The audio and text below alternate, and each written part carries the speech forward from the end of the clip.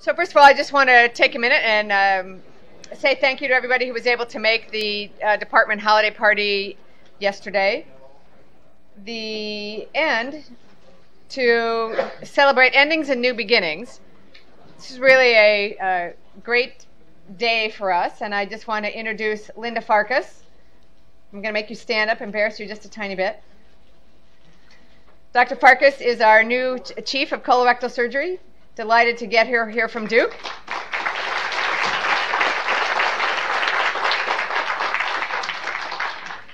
And it really is the continuation of the development of the Department of Surgery into a more specialty-driven activity, taking care of our patients in so many different environments, and as we expand to new locations and develop the department in different directions, this really is a great step for us. So we're glad to have you here. It's been a long time coming. I think this process started about 2.5 years ago, so we're really pleased to have you, so welcome. So again, to expand this really amazing tradition of having our chief residents have an open forum to talk about what they want to and really reflect on their 5, 7, 8 years where I'm trying not to establish the decade with Dave that happened in Duke and not have it be a decade with Diana, but we're getting closer all the time. But I'm really pleased to introduce Erin Brown, which is she's no secret to anyone here. Came to us originally from Stanford, Davis medical student, and lucky enough to recruit her to stay here. She's been an outstanding resident, serving as our administrative chief resident, which if anybody really understands is one of those honors that turns into a headache. But we really appreciate the work that you've done related to that. Erin will be going to CHOP next year for her pediatric surgery fellowship and has some salient thoughts about her time here. Thank you.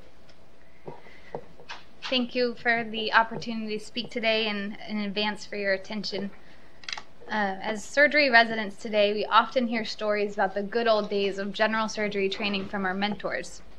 Sometimes these stories sound like the stories our parents told us about walking uphill in the snow with no shoes both ways, but most often these stories often make us think about how much residency has really changed in the last decades to century, and it makes us wonder, are we really going to be prepared when we're done? As most of you know, this is Dr. Halstead. He was the first chief of surgery at Johns Hopkins, and he was the first person credited with the development of formalized surgical training in the United States. Prior to Halstead, surgical training was largely based on apprenticeship. Halstead put into place a formal surgical residency in the 1890s, and his residency stressed repetitive and intense opportunities to take care of surgical patients. It relied on graded enhanced responsibility and independence, and it was the first to implement milestones for surgical training. Since the 1890s, surgical training has drastically evolved. Residency now extends over a defined period of time, and there are graduation requirements, standardized exams to ensure competency, and for better or for worse, these dramatic changes have brought new challenges to surgical residency. While the difference between residency in the Halstead era and today are innumerable and could probably fill an entire year's worth of Grand Rounds lectures, I'm going to focus on 3 of the challenges facing general surgery programs today. The first is duty hour restrictions, the second is resident attrition, and the third is child rearing during training.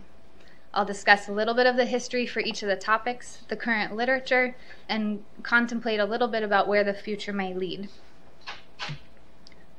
Starting off with duty hours, this phrase was completely non-existent in the Halstead era.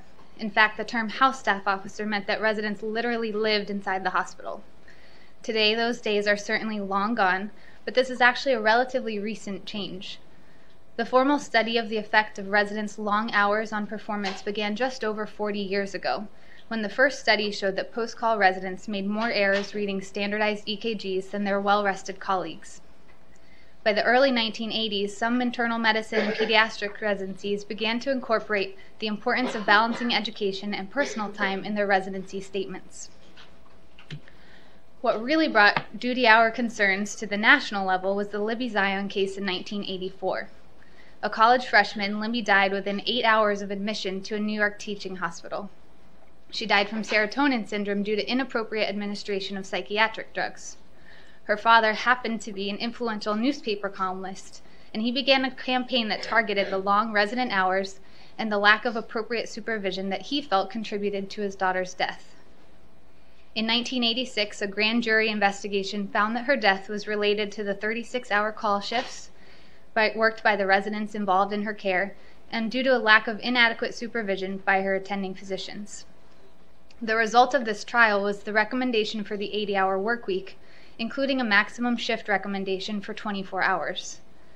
These recommendations were incorporated into the New York State Health Code in 1989, making New York the very first state to regulate resident hours. From this, the ACGME eventually adopted the 80-hour work week, and this was nationally mandated for all residencies by 2003. Listed here are the 2003 duty hour mandates that we are all familiar with. However, due to ongoing concerns about patient safety and a lack of compliance with duty hours, Congress tasked the Institute of Medicine to study the impact of resident duty hours on both patient safety and resident well-being. I'll briefly review some of the literature they cited in their final report. The first study came from internal medicine interns at the Brigham. Interns were randomly assigned to work either traditional Q3 call hours versus a limited hour shift with 16-hour shifts and 60 hours per week while they were on their ICU rotations. During their rotations, they were monitored by continuous polysomnographic monitoring to record the number of attention lapses. The study found that residents in the reduced hour group had significantly fewer attention lapses than those in the traditional group. In another study coming from the Brigham, the same internal medicine residents on their ICU rotations were again randomized to the either traditional schedule or the reduced hour schedule. They demonstrated that interns committed significantly more serious medical errors and more non-intercepted serious errors when working under the traditional schedule compared with the reduced hour schedules. When looking at the types of errors, these were mostly related to medication and errors in diagnosis. Lastly, they also reviewed a study of interns nationwide and found that the odds of being in a motor vehicle collision after working for more than 24 hours were twofold greater than the odds after a lesser shift. The odds of being in a near-miss accident were sixfold greater. Based on these findings on fatigue and extended shifts, the Institute of Medicine came to the conclusion that human performance begins to deteriorate after 16 hours of wakefulness. It's important to note that they also reviewed a ton of literature on patient safety and found that no conclusive evidence that the 80-hour work restrictions improved patient outcomes. Despite this, their final report was released in 2008 and recommended that in order to improve patient safety and resident well-being, no resident should ever work more than a 16-hour shift unless a 5-hour uninterrupted nap was provided. They put the onus on the ACGME to uphold these recommendations. While the idea of a 5-hour uninterrupted nap sounds fantastic, I think we all know that this is a little bit more realistic of our naps on call. Nonetheless, the ACGME did adjust their duty hour restrictions based on this report. Based on testimony that interns work the longest hours out of any group of residents, they mandated that interns should not work more than 16 hours and that all other residents should use strategic napping for calls greater than 16 hours. They also placed a great deal of emphasis on increased supervision for interns. It's been over 4 years since the transition to the 16-hour shifts for interns and the 2011 restrictions, and several studies have assessed the perceptions and consequences of this transition. This study surveyed general surgery residents nationwide 7 months after the changes were implemented. They found that only 25% of residents were satisfied with these new restrictions. Mid-level and senior residents were significantly more likely to express dissatisfaction than interns. Over 90% of these mid- and upper-level residents felt that the limitations adversely impacted the education for interns, and the majority of all residents felt that these changes contributed to inadequate sign-outs. When looking at just the responses from the PGY2 and above residents, 89% felt that there had been a shift of responsibilities from the interns to more senior residents, and 73% felt that they were more fatigued as a result of this shift. 86% believe that there was a decreased level of patient ownership among interns due to these duty hour restrictions. Lastly, it's important to note that only 15% of these residents felt that if the 16-hour limitations were applied to them, it would result in more meaningful time off. In another national study assessing perception 6 months after the implementation, they compared the responses of surgical residents, shown in dark gray, to non-surgical residents, shown in light gray. It's interesting to point out that surgical residents tended to respond more negatively to the restrictions than their non-surgical colleagues, but overall perceptions were negative from both groups. When focusing on the responses from the surgical residents, the majority disapproved of the new guidelines. 62% that while quality of life improved for the interns, 54% felt that it was worse for senior residents. Additionally, most indicated that work schedules, education, and preparedness for more senior roles were worse. Residents reported increased handoffs, and again they showed the same shift of junior level responsibilities to senior residents. Lastly, when looking at the primary goals for improvement with the new work hour restrictions, residents reported that perceived patient safety was worse. There was no change in the amount of rest that they received, or no change in the availability of supervision. Another study of surgical interns at 11 residency programs had similar findings. The majority of all interns felt that the duty hour changes decreased the coordination of patient care, decreased patient continuity, and decreased time spent in the OR, and less than half believed that they improved resident fatigue. The most interesting findings in this study were that despite restricted duty hours, interns still scored less on mental health surveys when compared with the normal U.S. population. 1/3 of interns demonstrated weekly symptoms of emotional exhaustion, depersonalization, and reported either very poor or not great personal-professional balance. Lastly, 1 in 7 interns considered giving up their career as a surgeon on at least a weekly basis. Lastly, a meta-analysis reviewing the literature on duty hour restrictions separately analyzed the 15 articles that focus solely on the 2011 restrictions. Looking first at resident wellness, results were mixed.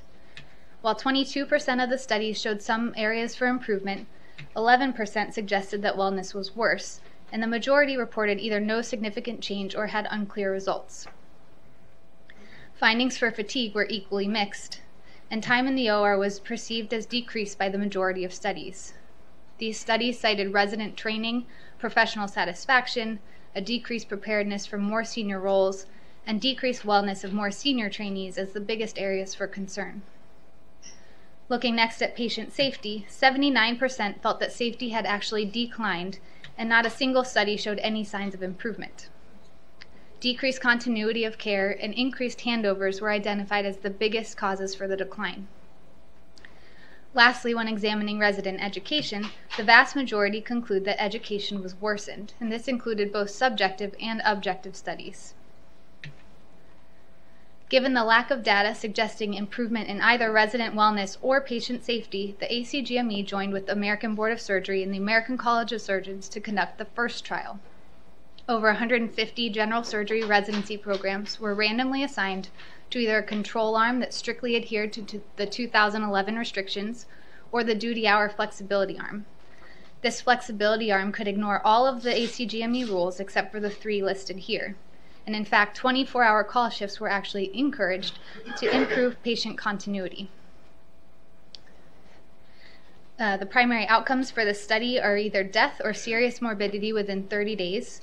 And I think most of you know that we are participating in this study and randomized to the flexibility arm. And this is the 2nd year of the study. Given the prevalence of negative perceptions, many surgeons, both faculty and residents alike, are eagerly awaiting the results of this trial. And many are hopeful that the trial might result in a return to the 2003 duty hour restrictions. However, the issue of resident duty hours has spread beyond just the medical community, with significant attention from both the public and the government. These headlines are from articles that I've seen in the Wall Street Journal, CNN, NPR, and even Facebook. With all of this attention, it's quite possible that the 2011 restrictions may be here for good regardless of the outcomes of the first trial. Duty hour restrictions are a relatively new phenomenon in residency training. There are certainly clear challenges associated with their implementation and significant concerns that these restrictions have resulted in a change of culture to shift work mentality, have decreased patient continuity of care, and may leave residents unprepared. These findings are worrisome, but these restrictions may be our new reality. Programs that are able to adapt, demonstrate flexibility, and overcome the educational barriers will continue to thrive, while those programs that lament about the way things used to be, rather than adjusting, may not be so fortunate. Lastly, the findings of burnout, depersonalization, and overall poor resident well-being, especially among junior residents, are important results that should not be ignored. Which segues nicely into the second topic today, resident attrition. Under the Halstead system, residency was pyramidal. Residents spent long periods of time training with no guarantee of ever becoming a staff surgeon. In fact, only 30% of residents were expected to finish. This pyramidal system was customary all the way up until the early 1980s, when Dr. Churchill from Mass General was the first to change this structure. He adopted the rectangular structure that we have today, and is quoted to have said that half a surgical training is about as useful as half a billiard ball. He decreased the number of accepted residents with the expectation that all would complete the training. By 1996, the RRC officially terminated the pyramidal structure in lieu of this new rectangular structure. But with this change, a new challenge evolved: voluntary attrition. Voluntary attrition, or residents choosing to leave the program, has been a significant challenge for general surgery programs since the inception of the rectangular structure. Reported rates have averaged around 20% and remained stable for years.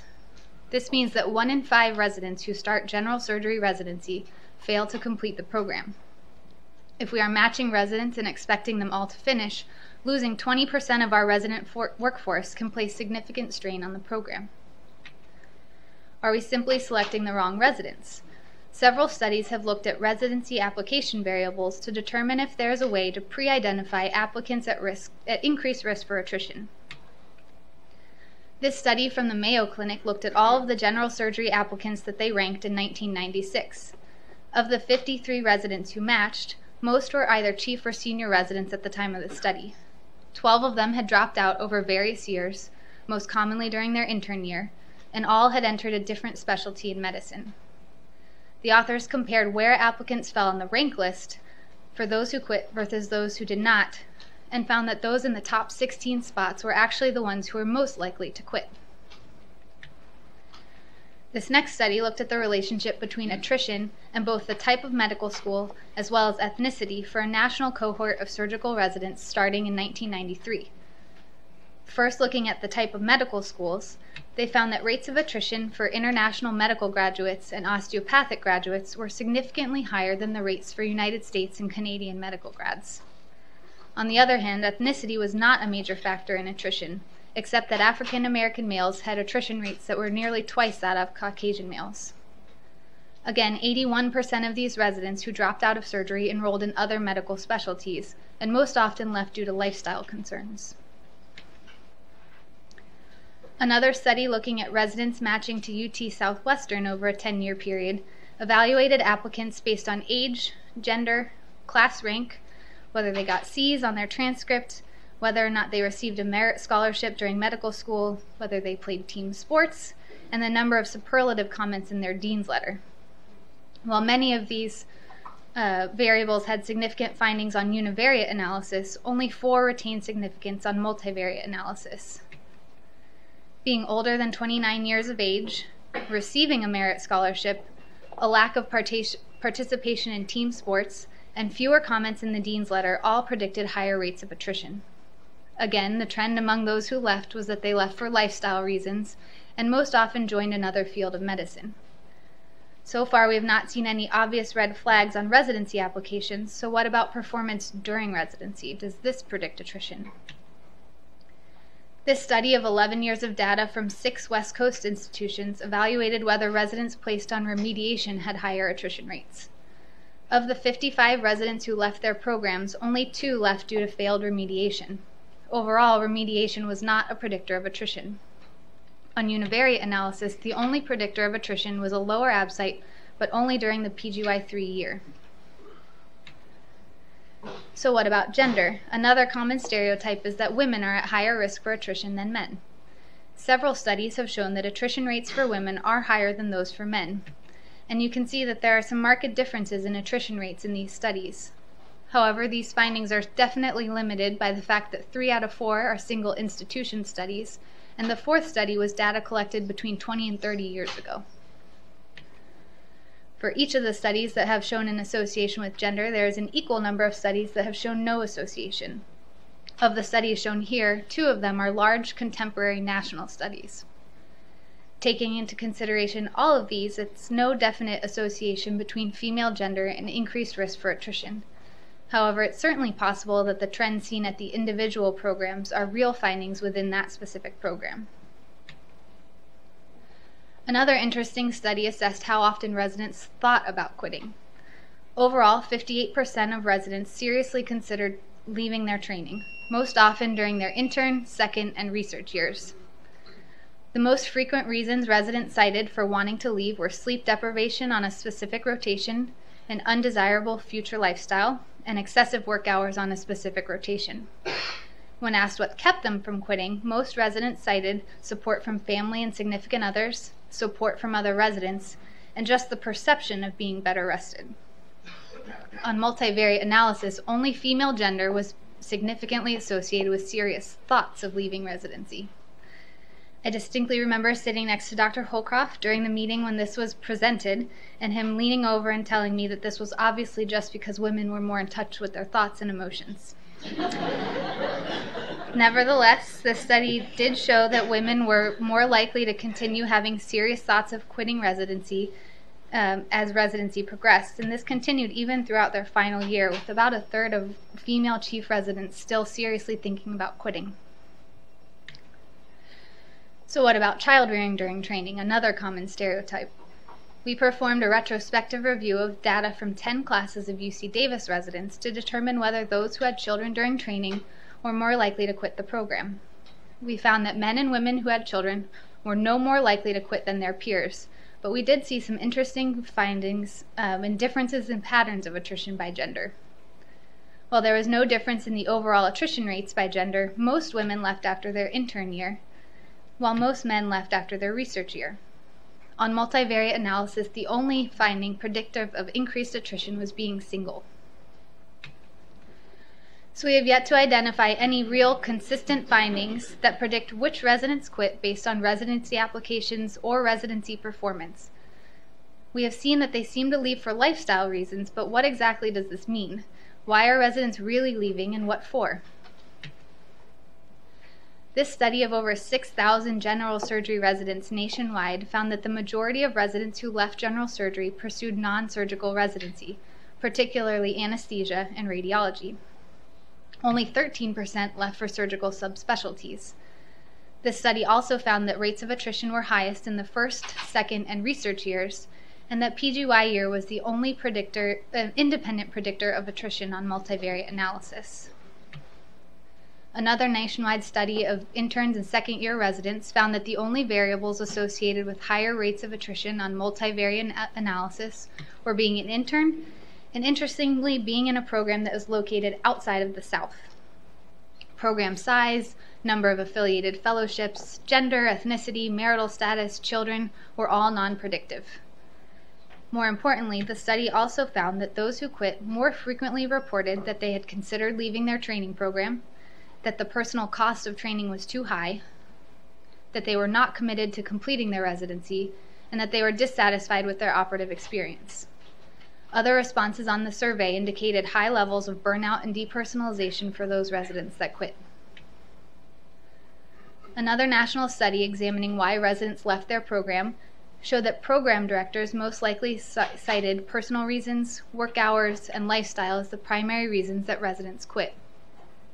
The vast majority of residents cited that the nature of surgical practice was the primary reason they chose to enter surgery in the first place. However, 76% cited lifestyle and 35% cited workload as the primary reasons for leaving. So if residents are leaving due to lifestyle concerns, perhaps introduction of duty hour restrictions may have positively impacted attrition rates by reducing workload and allowing for a more positive work-life balance. Unfortunately, this doesn't seem to be the case. This study showed that attrition rates pre-80-hour workweek were no different than those post-80-hour workweek. It's important to note that the proportion of residents citing work hours as the primary reason for leaving did not change significantly after implementation of the duty hour restrictions. From what we have shown, the most consistent finding in research on residency attrition is that residents leave for lifestyle factors. Unfortunately, these lifestyle factors are poorly and variably defined. We also see that the highest risk of attrition is early in residency, and that residents who quit demonstrate higher levels of burnout and dissatisfaction. So are we not preparing our medical students for the realities of residency? I would argue with anybody that surgery is the best job in the world if you only work from 7 to 5, you have holidays and most weekends off, and you don't have to take call. So how do we better mentor our medical students interested in surgery? Or perhaps the better question is, how do we mentor junior residents as they transition from medical school into surgical residency? While I think some attrition is inevitable and possibly even for the best, improving wellness, camaraderie, and well-being for residents may better support our interns and thus benefit the entire department. But more research investigating how to do this is very much needed. Before we start our third and final topic, I'd like to assure everybody that despite the apparent pregnancy epidemic in our residency program this year, pregnancy is not contagious, but rates of child rearing during training are certainly increasing. And given that female surgeons did not even exist in the Halstead era, child rearing during training was definitely not a significant concern. The demographics of surgical residents have certainly changed since Halstead's time. Now approximately 40% of medical school graduates entering surgery are women. And if you need proof of the abundance of women in surgery, just look at our second-year class. What's important to note is that the average age of medical school graduates is increasing, meaning that surgery residency coincides with prime childbearing years for many residents. Despite this, traditionally women surgeons have elected to delay childbearing until after training. Lerner and colleagues surveyed board-certified urologists in 2007. They found that women urologists had less children and were 8 years older at the time of first birth than the national average. Most concerning was the need for assisted reproductive technology was nearly 10 times more likely among urologists than the national population, and the rate of pregnancy complications was 25%, a prevalence greater than that in the lowest income bracket in the United States. And these findings are not just isolated to urologists. A study published just last year, women in general surgery and surgical subspecialties were surveyed, and the data was compared to the CDC National Survey for Family Growth. 32% of women surgeons reported difficulty with fertility, in comparison to only 11% of the general population. Women surgeons were also significantly more likely to seek fertility services and use assisted reproductive technologies to attempt pregnancy. Other important findings was that the age of first pregnancy was over 10 years older than the national average. In a study performed by our very own Dr. Troutman, she showed that women surgeons were more likely to be childless and have less children than their male peers. Is this just a characteristic of women surgeons that they are more likely to choose not to have children? Perhaps in some instances, yes, but literature has also shown that the rates of undesired childlessness are higher among women surgeons. We also know that female medical students are more concerned about maternity leave and family flexibility than their male counterparts. So it may be that these findings are just an unfortunate consequence of career choice for female physicians. So given the known risks of infertility and higher complication rates associated with delayed child rearing, why do women surgeons delay child rearing until after training is finished? This cross-sectional survey attempted to assess this very question. The survey was administered to residents across all specialties from 11 residency programs. Significantly fewer women than men plan to have children during their residency. When asked to rate their degree of concern on a scale of 1 to 5 that having children would extend their residency training, result in a loss of fellowship position, result in pregnancy complications, or interfere with career plans, women had significantly higher scores than men for all 4 items. signifying that women had a greater belief for the potential of pregnancy to threaten their career. Not surprisingly, residents with higher perceived threats to career were less likely to plan for having children during training. In addition to perceived career threats, the stigmatization of child-rearing during residency has also been reported. This study surveyed all female members of the ACS and the Association of Women Surgeons and analyzed all responses based on cohorts since the number of years since medical school graduation. This figure shows that both male residents and faculty were frequently cited as negative influences in the women surgeons' childbearing decisions. It's also important to note that residents and faculty of both genders provided negative influences across the board, and that the number of negative interactions with female residents and surgeons seems to have increased in the most recent cohort. When looking at the number of positive influences, the good news is that these seem to have increased for the most recent cohort of graduates. These positive influences were most likely to have been exerted by women residents and faculty. However, the number of negative influences is still significantly higher than the number of positive influences. Lastly, when asked whether or not they agreed with the statement, pregnancy during residency is stigmatized, 3/4 of women surgeons who graduated over 30 years ago agreed, and 2/3 of the most recent graduates still agreed, indicating that stigma is still here. Despite these findings, the same study showed that the incidence of child-rearing during training is most definitely increasing among women surgeons. Across all cohorts, women were still most likely to wait until training was done for first childbirth, but the percent waiting until completion of training is decreasing among most recent cohorts. Additionally, if you look at the most recent cohort to graduate, starting around the second year of residency, the percent having children begins to increase in comparison to the older cohorts.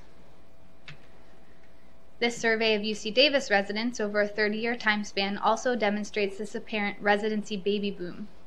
The early cohort, or those training in the pre-80-hour work week, is shown in dark gray.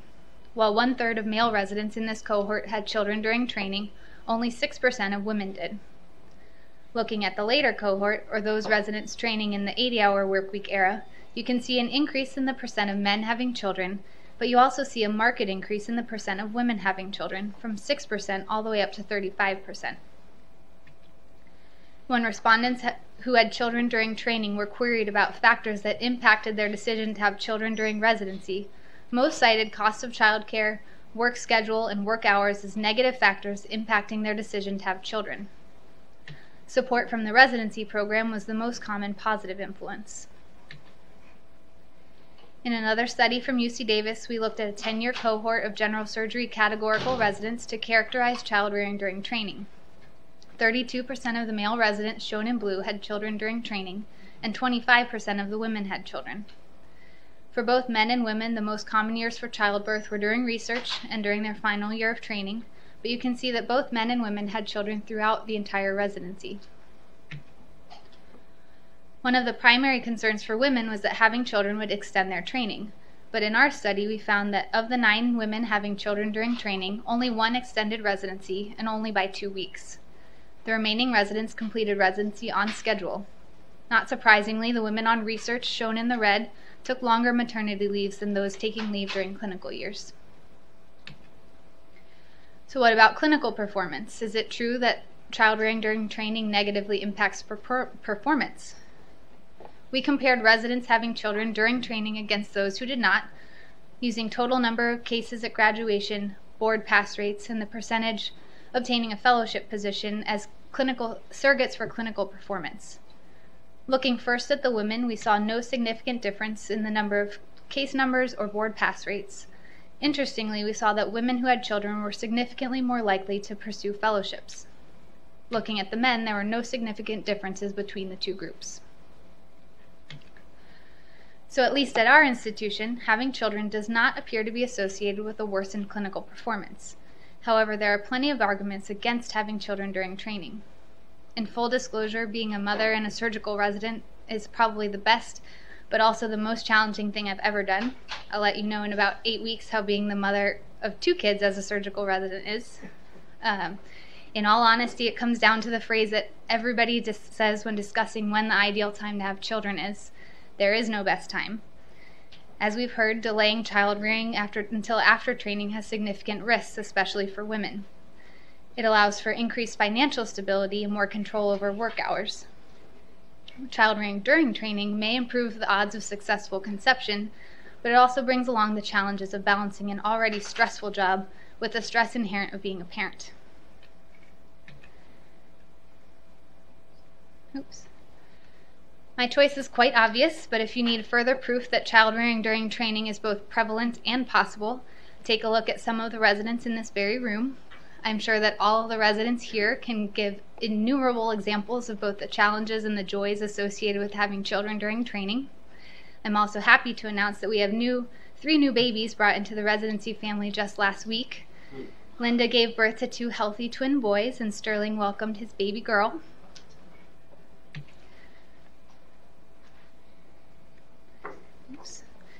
It's important to realize that the negative influences and stigmatization surrounding child rearing during training remain prevalent today. With an increasing number of women entering surgery and the knowledge that female medical students are more likely to consider family flexibility when choosing residency, these issues are important to address and will only become more so in the future. The decision to have children during training versus delaying is an extremely personal one, but our department is proof that the decision to pursue child rearing during residency can be accommodated and supported without a negative impact on training. Residency today is undoubtedly changed from training in Halsted's era and even from surgical training just a few decades ago. Duty hour restrictions mean that residents must learn the same, if not more, content in a limited period of time.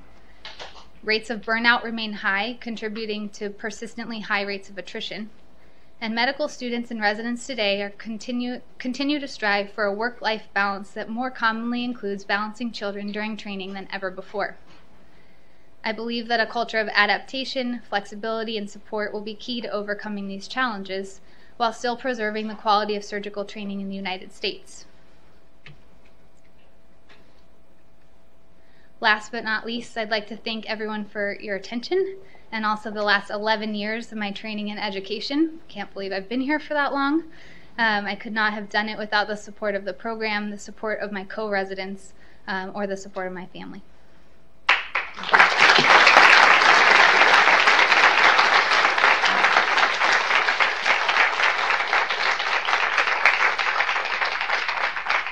Well, Erin, as usual, you do everything with rigor and grace. So, thank you very much for that really detailed and thoughtful analysis of where we are.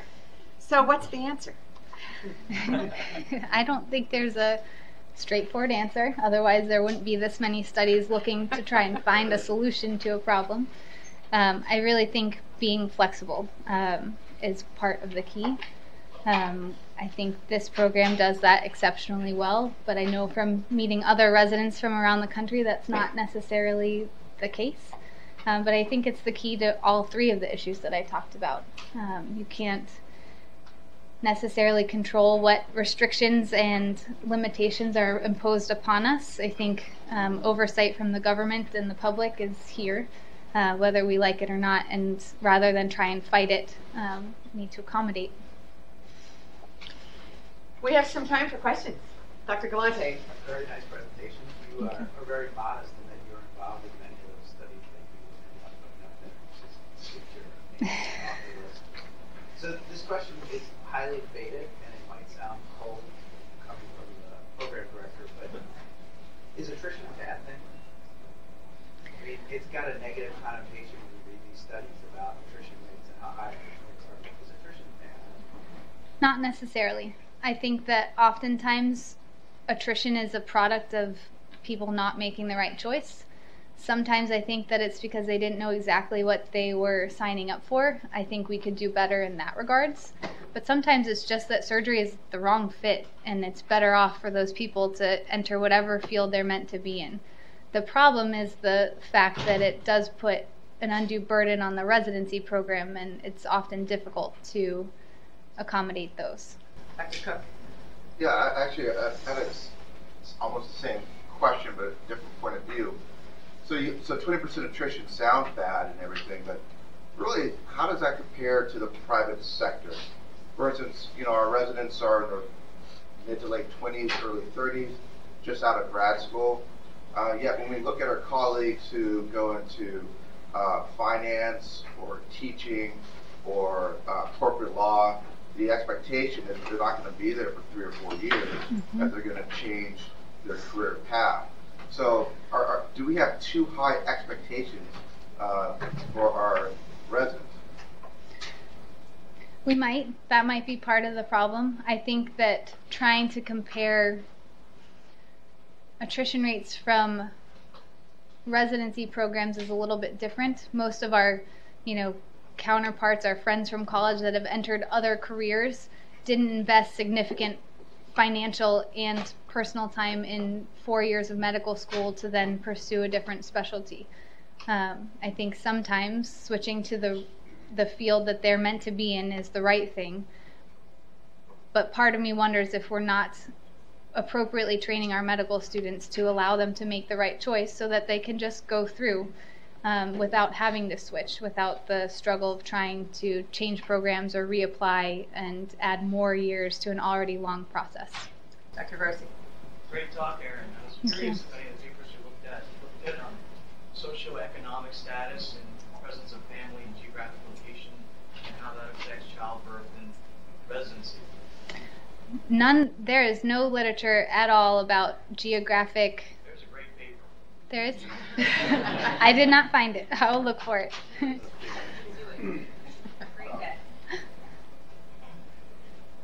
David.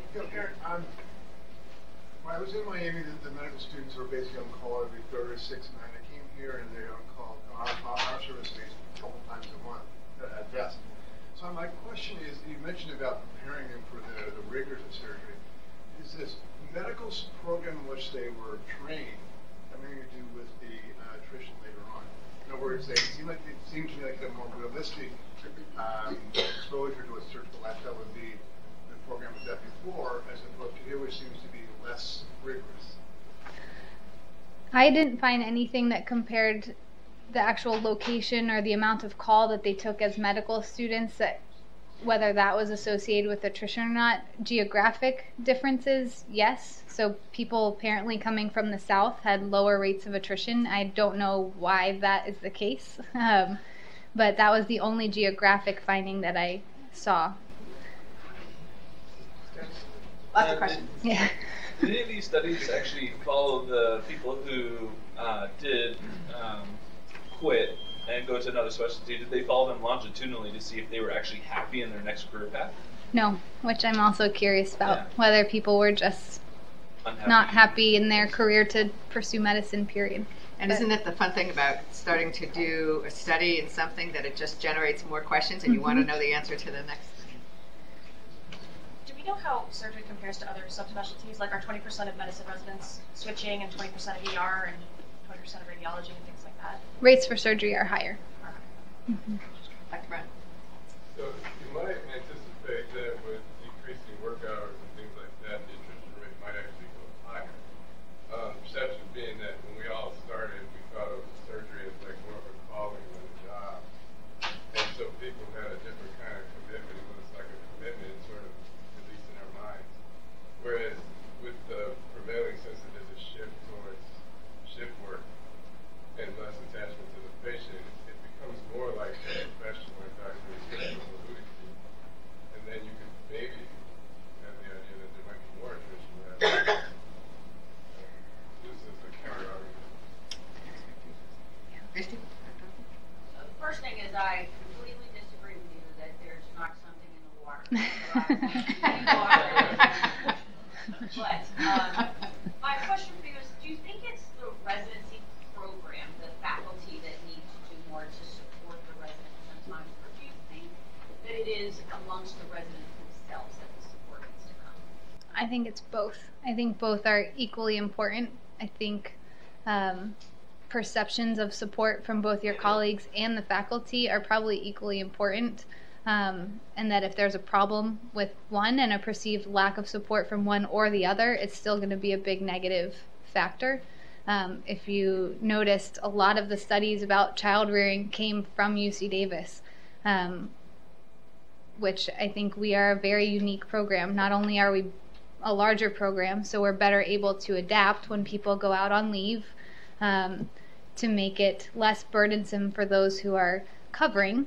But I also think we've had a long history of both being a female-friendly program, but also a family-supportive program, and I think that we continue to draw residents that's important to them. And I don't think that how things are here is the way how things are everywhere else. So. Great talk here. Given your what you've learned in this, so let's say you're given the opportunity to change one thing in our program that from your experience will improve the lot of our surgical residents, what would it be? I think that we do a great job of making those improvements as we go along. I think we're blessed to have a program that actually listens to our feedback. Having lived through the 2011 restrictions when it first started, I completely agree that there was a shift of work from what the interns used to do to the mid and upper level residents. By the end of our third year, we were all exhausted, but we brought up suggestions, things were changed, and it was better. I think that sort of flexibility is key, and having gotten to experience that, I think that would be something I would bring to any other program that I were to join. I don't think there's anything glaring that I would say other than maybe a better, more realistic experience for our medical school, our medical students rotating on surgery. I think sometimes we do a little bit of a disservice to them by how little call they actually have to take.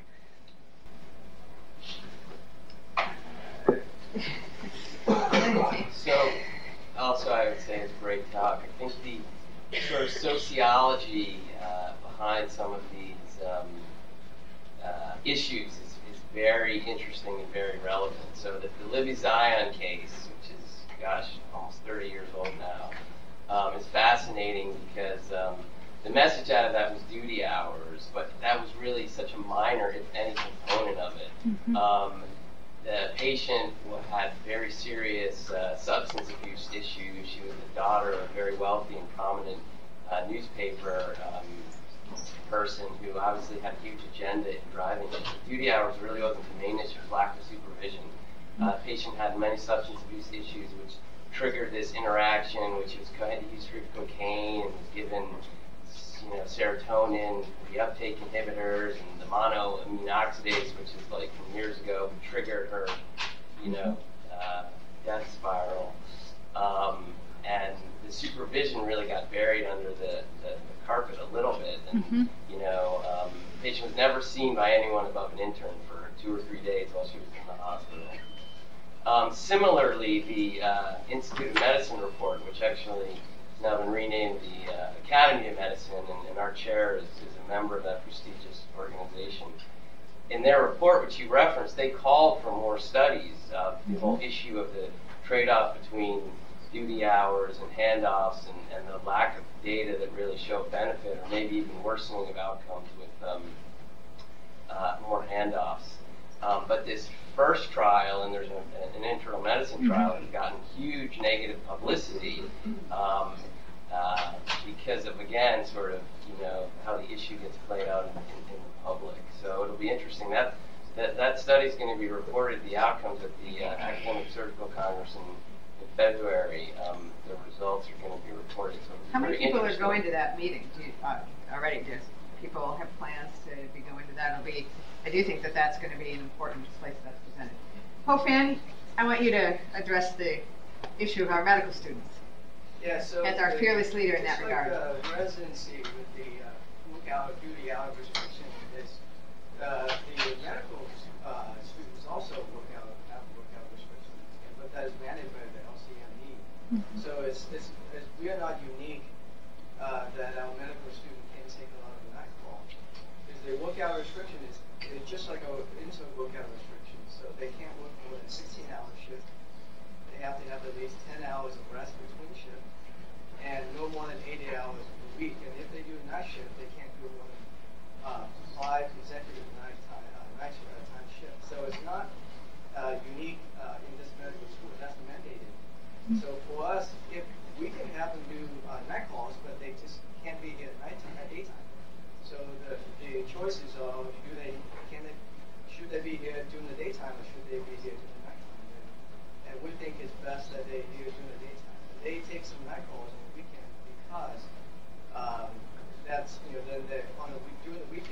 doing the daytime on the weekend, they can miss the daytime activities, so they won't miss out. So that's where the few and a number of calls is coming from. So yeah, they will face the same challenges as the interns face. I do think that we owe it to you, Erin, having put together all this work and having been here both as a medical student and a resident, to have us look again, put together a small task force to just think again with a bunch of different perspectives on how we might do something different with the medical students, since that's really one of the things you identified. So we will commit to doing that. All right. I think we could go on a long time. This is a very provocative talk here. Really great.